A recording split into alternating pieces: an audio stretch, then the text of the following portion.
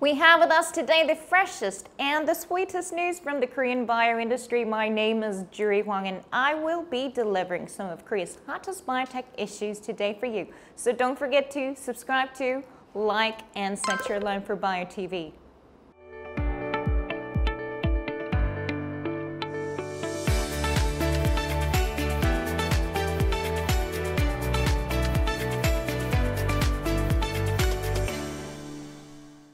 In this episode 28 of the Bio News, I will be talking about ISU ABXIS, which has acquired a patent for a new anti-cancer drug from the European Patent Office, as well as news about ROKIT Healthcare, which has registered its special equipment for organ regeneration with the US FDA.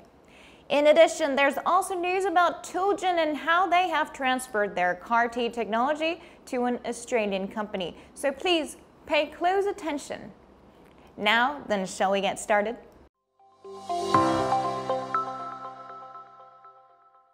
ISU ABXIS's new anti-cancer drug has received a patent from the European Patent Office. With the acquisition of the patent, it is now patented, not only in European countries, but also in 8 other countries, including the US, Russia, and China. The main ingredient for ISU 104 is barisatamab, which targets an oncoprotein that plays an important role in the growth and survival of tumor cells and is called ERBB3. The ERBB family of proteins are highly related to cancer and is a major anti-cancer factor effective especially for the ERBB3 protein that is known to cause tolerance to anti-cancer drugs. And ISU ABXIS is developing the drug as a first-in-class drug. Let's keep an eye out for the future moves of ISU ABXIS, a company that has dominated not only the US and Chinese market, but also the European market. ROKIT Healthcare has completed registration with the US FDA for its specialized equipment, bio-niche regenerators specialized for organ regeneration, decellularization, and recellularization. The equipment enables effective decellularization using the automated system and a self-developed decellularization solution. It is also equipped with the recellularization function and is suitable for organ regeneration.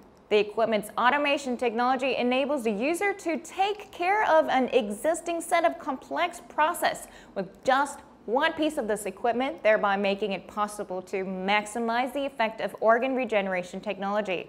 ROKIT Healthcare has displayed confidence that by using its Bio 4D printing technology, it will be able to secure all the technologies for regenerating organs, including those for complex organs such as heart, liver, kidneys, and lungs. Also, ROKIT Healthcare plans to launch bio-niche regenerator in South Korea in August.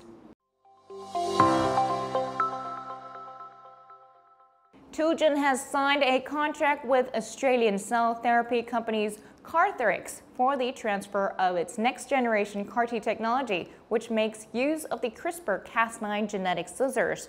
This contract concerns the right to develop an immune cell therapy against the TAG72 antigen, a marker expressed in solid cancer and blood cancer by applying Toolgen's gene editing function enhancement technology. Carthrix is currently in the preclinical stage of development for next-generation TAG72 CAR-T gene therapy, which will make use of Toolgen's technology.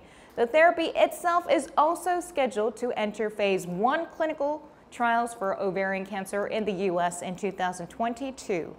Carthrix's next-generation TAG72 CAR-T therapy is set to have significantly improved therapeutic efficacy and durability in cell and animal models compared to existing CAR-T therapies. Here's hoping that we soon hear news about clinical trials for Toolgen's other major pipelines as well.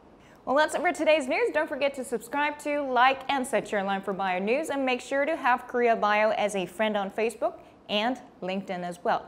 I'll come back to you in just 2 weeks with more new interesting issues related to the Korean bio industry. Bye.